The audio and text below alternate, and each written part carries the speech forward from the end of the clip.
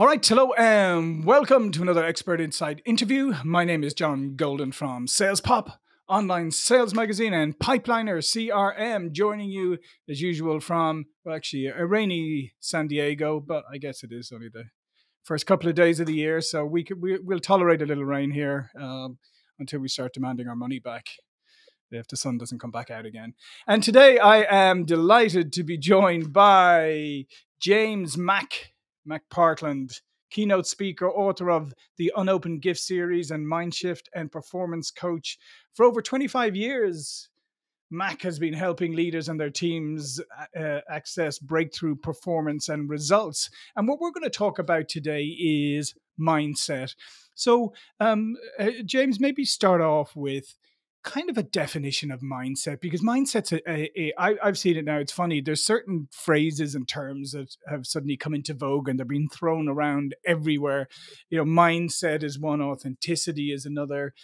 And my all-time favorite now is lean into. I went to a conference recently and every presenter used the term lean into. We need to lean into this. And I'm thinking, oh my goodness, how original are you lot? But anyway, so with all these buzzwords and all these things going around, can you kind of bottom line it for mindset? Yeah, John, listen, thank you, man. And to spend the early part of 2023 with you is a pleasure. So thank you for the invitation. Yeah, I'll try to keep it simple, maybe because I'm a simple man. But mindset is the consistent ability for us to think about what we think about. And I know from, let's say, more from errors and mistakes than from anything else, we have lots of thoughts each day. And it's said that there are between 50 or 60,000 thoughts a day. That makes it about 2,500 thoughts an hour. That's about 43 thoughts a minute. And it is moving. And you and I are having a conversation today, John, and the average person, and let's say we're all average, can speak about 200 words a minute, and the average person can consume 500 words a minute, and we're often distracted. So to hold someone's attention is very difficult. So mindset is the deliberate practice of stopping momentarily, and it's all moment to moment anyways, to think about what we're thinking about, because the brain is set up to protect us. And statistically, the thoughts that are going to come to us are negative or disempowering. So as to not necessarily believe everything you think, but to think about what you think about, let some of those things pass through and focus on intentionally what you want to be thinking about. Yeah, no, that's great definition. Thank you. And I think the interesting thing is whenever I talk about this subject with anyone is we live in a strange culture today. Obviously, we live in the culture. People say they're the busiest they've ever been. I always counter that with, are you, or are you just more distracted than you've ever been? Because I think if you look at it, you'll find it's distraction, not addition. Because but people are so distracted. So to take time out to think about their own thoughts is almost counterculture. So we have to encourage people to actually take some quiet time, which people just don't seem to do. John, what's interesting as you say that is I often ask people in the work that we do, and that's with executives at the C-suite level or it's professional athletes, I'll stop people, as I occasionally stop myself, and ask the individual, what is it you're trying to get to? Or what is it you're trying to accomplish? Or the phrase that's probably been used too often is, what is the future self that you're trying to get to? Now, I don't know that we ever arrive any place. We live into it, right? Mm-hmm. It's always now and it's always today. And I tell you that sometimes I find distraction and maybe busy being busy is an unintended outcome of lack of clarity. Where is it precisely I want to go? And maybe if I'm really clear on what that is, maybe I'm afraid I can't do it. So if I can't get to it, maybe I don't have to worry about it now, because there's that future version of me that maybe someday I'll get to it. And that's not a criticism. What we look for in the mindset is awareness. Yeah. No, that's a really good point, because you have that fear of failure. You also have the fear of success, which is quite interesting, and that I think can almost be more powerful, because you start thinking about if I get this and I do that and then I'm successful, then this changes and that changes. And it's amazing how people can talk themselves out of great opportunities that they haven't even been given yet, just because, or they haven't even won yet, because of that constant like worry about how things are going to be. We do worry a lot about the future. It definitely affects mindset. Yeah, without a doubt. And it's interesting you say that, maybe there's a fear of success. I've correlated a little bit years back, not too long ago. I was running a business. We were in the manufacturing of exercise equipment and had some partners in that business. And of this time of year was great because that's when we knew our sales would really bump with the New Year's resolutions. And there's, many people who would say, if I spend too much time in the gym or lift too much weight, I don't want to get too big and too bulky and, too muscular. There's not much risk of that unless you really put the work in. And so, in terms of fear of success, I don't know. It's not an accident, right? It's a lot of hard work, as you well know, in the businesses you've built. Yeah, no, absolutely. And just going back to what you were just talking about a moment ago, I was just making some notes here, and I think it's very important. Is what you were saying is people don't always know the destination, because I don't think people always know their purpose. Like, why am I doing what I'm doing? And it may seem, well, that's obvious. I do it to get paid, support my family. But really, why are you doing what you're doing? And I think it's a lack of having an identified purpose that often has people kind of sitting in limbo or just stagnating.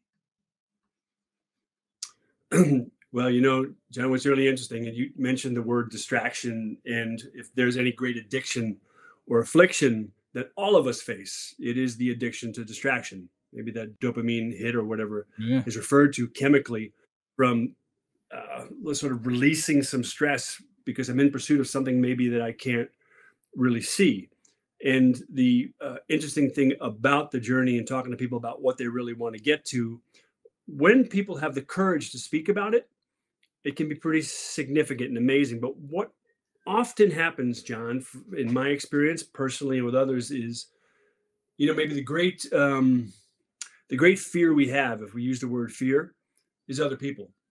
Or put another word, it was said to me by a few others. Michael Gervais, I think, coined it FOPO, fear of people's opinions.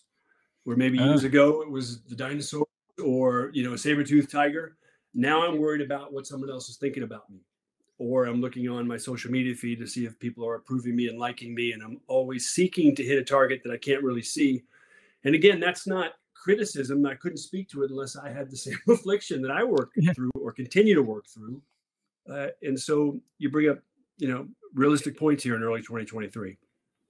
Yeah, no, that's a really good point, because we do tend to look for external validation, and I would say, unfortunately, today with social media and everything, we have all these platforms for validation, if you like, that people could become addicted to. And like you said, the dopamine. I mean, there's research now on children, where the TikTok is so addictive, that they have to get, like, they have to scroll and scroll and scroll just to keep themselves, like, from being anxious. They get anxious if they're not getting that dopamine hit, and that's just, and obviously that goes for everybody in some manner or form. So I guess James, part of this is that we have to, as you mentioned earlier, intentionality, be intentional. And I think that's probably, and it's another buzzword that's been out there, but I think it's one that's really, really relevant to this year, especially as you start a new year, is the idea of being intentional. I was getting, I believe we were touching on intention. And as Yeah. you said, you know, these words become buzzwords or plug words. And what I like to think about is that I'm responsible for everything that happens in my life. And look, we just had a glitch in our discussion here. Yeah. Now I could say, well, I wasn't responsible for the glitch, but I'm responsible to you, John, to participate here. Therefore, I will recoil and say, hey, what do you need from me? What can I repeat? I want to be responsible for the content or the materials I share with you. And so I think a hard thing for any of us is to accept exactly where we are in our life, because most of us would say, well, this isn't exactly where I want to be right now. There's some other place I thought I was going to be. And it's not to stay where we are, but we can't get to the destination that, let's suppose we get clarity around, that we want to get to. That destination is impossible to get to if we, let's say it's like an airport, if we leave from the wrong gate. Mm-hmm. So we're responsible for where we are right now, and then being intentional about what we are going to work around in terms of the interference that's destined to show up, particularly this time of year. We're all excited. We got resolutions. We got goals. This is the year it's going to happen. until it doesn't. Yeah, yeah. No, and it's just fascinating what you were just saying there, because the accountability piece, and this I think is one of the hardest lessons. I mean, going through a process of self-awareness is really important, but I think one of the hardest lessons in life is to take full responsibility and accountability for your own life. That doesn't mean that, things happen to you that are through no fault of your own, but how you react to them or the situations you put yourself in. I think once you take all that on board and you say, I'm accountable for where I am today, that's a very liberating experience in my mind. Yeah, and John, as you talk about the world that we operate in, whereby which I suspect, as your business model or part of it would have, that this portion of this discussion would go out and get posted someplace, and the temptation would be, hey, how'd it go? How do we do? What happened to it? And I would like to say that no matter the outcome of it, probably like most human beings, I think, well, I could have always said something different, done something better. But let's suppose it doesn't do what you and I hope it does in terms of helping businesses move on or helping people to get some insights that help them.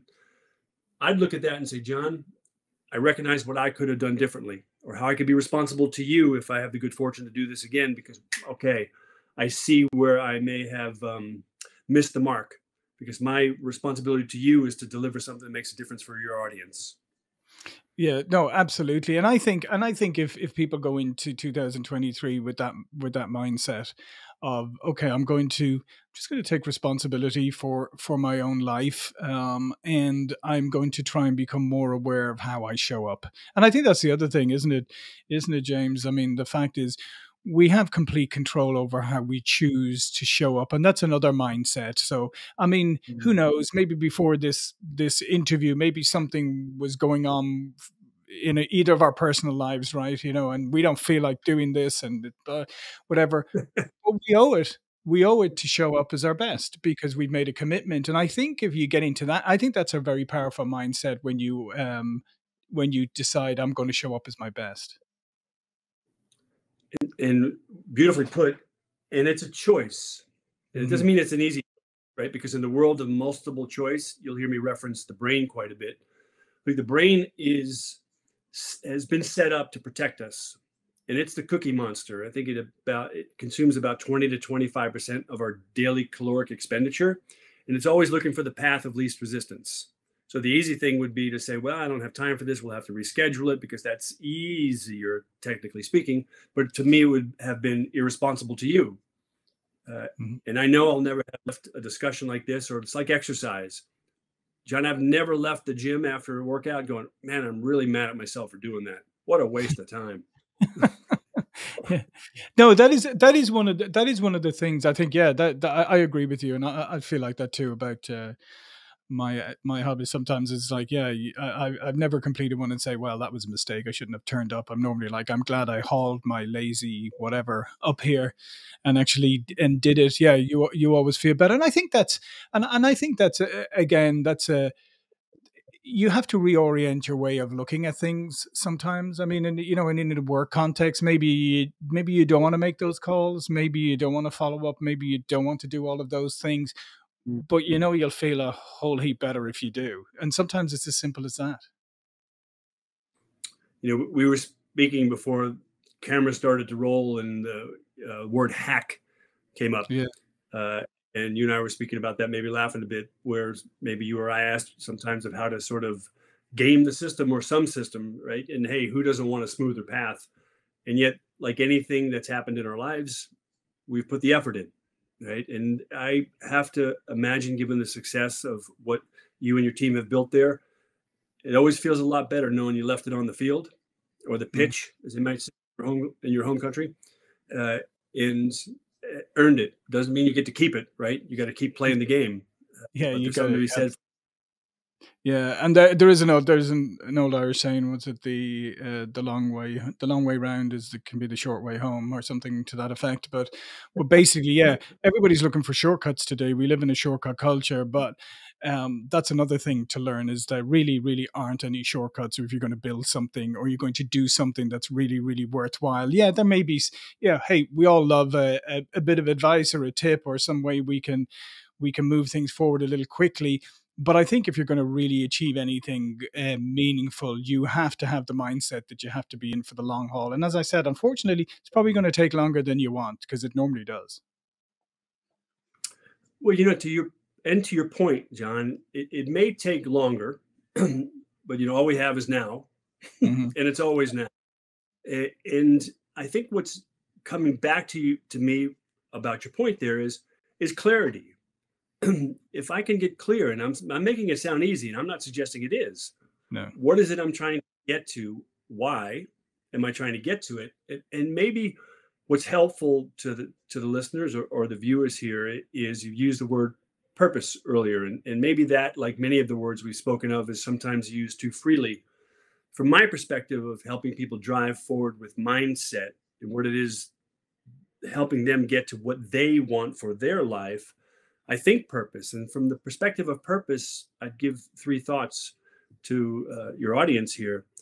One is that in pursuit of what it is that we are in pursuit of, it's far bigger than us, and it's always bigger than us. We Hmm. never arrive there.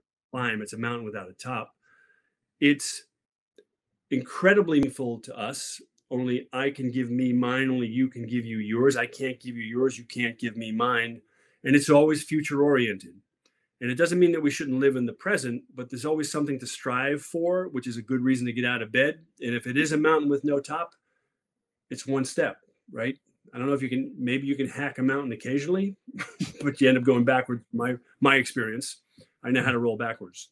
Yeah, yeah, yeah, yeah, yeah. Yeah, and I really agree with that. I think the idea of hacking and all that, it's, it sounds good, but I mean, occasionally there are, but I think overall you can't go in with that mindset. And I think the other thing is mindset for 2023. Maybe for those listening who are thinking, what would you think would be a good starting point, like a realistic starting point? If you said, I'm just going to do one thing to begin with, I'm going to focus on one thing. What would you suggest that from a mindset point of view? Yeah, love it. Great question. I would say if there were one simple yet difficult thing to do, win your day, stack your days. Because from my perspective, your day is your life in miniature, right? How we live the days turned out to be the weeks, the months, the quarters, the years of our lives. And there's a tendency, I think, for many of us to think, we'll get to this and we'll get to that, and this will happen and that will be in the future and maybe tomorrow. And yeah, look, guilty as charged, all of us. Yeah. But I know if I can stack my days, that there's a high probability, maybe I'll get 4 out of 7 good for the week. And statistically, maybe I'm ahead of what I would have been otherwise when I try to cram it all in, at the end of the week or the end of the month or the end of a quarter. And, with that, there's 168 hours a day. If you encourage your audience, or I would, is back of the envelope. Where do those 168 hours go, right? If you're lucky enough to sleep 8 hours a day, 8 hours a night, 7 days a week, that's 56. And maybe you work 50, 60, there's still 30, 40 hours in there for exercise and maybe family. There's always time, John. It's priority. And maybe that comes back to clarity, and that comes back to mindset. What am I thinking about? Am I thinking about what I'm thinking about? Am I focusing on what I want or what I don't want? Because where I put my thoughts, my energy, it's going to expand and I'll get more of it. Yeah, no, 100%. And I love that. I love that about that idea of winning the day. And I think that's a great one to take into 2023. Is like try and win every day. And if you don't win a day, like admit that you didn't win it, and that you're going to be try harder next time, next tomorrow. And I think that's a fantastic takeaway, James. So all of Mac's information is going to be below this video. But before we go, please do tell people a little bit more about yourself and what you do. Yeah, John, thanks a lot. Uh, the business is set up as what is now considered executive coaching. Worked at we would call the C-suite level, means CEO and executives in organizations that could range from uh, a couple hundred people to a couple thousand people. And what our work is, and this applies also, as I may say, into professional athletes who are looking for a way off the field or off the pitch or off the court. There's correlation in how each of these groups approach life. What we help people recognize is where they are, where they want to get to, right? Get that clarity side of things, come back to clarity of where we are, and then decide what do we have to do each day, small steps, because life's very busy, how to integrate specific behaviors and habits and trainings into an already busy day so that the sum total of stacking those days, we talk about stacking Legos, puts us in the statistical probability closer to what it is that we want. And then I'd add one other piece to that is with a support squad around you. And that would mean whether it's creating an advisory board for yourself, whether there is a board, whether you have people you enroll along the journey to help you, not to make you feel bad. We can all feel bad by ourselves. None of us need help. But nudges and reminders, man, this is what you said you wanted. Let's go at it. I'll go walk with you tomorrow if that's what you need, right? A support squad. Set it up for victories. Yeah, absolutely. And having those external people to hold you accountable is always very helpful, because and sometimes you need to be careful who you choose, because sometimes the people closest to you may not be the best people to keep you on track. Because they may actually not be, they may not 100% support what you're doing because it might reflect on them. So just be careful, get those people who are invested only in your success and have no other, skin in the game. Yeah, well said, John. Well all right. said. Well, listen, thanks again, James. Thank you for watching and listening, and I will see you all again very soon. Thank you.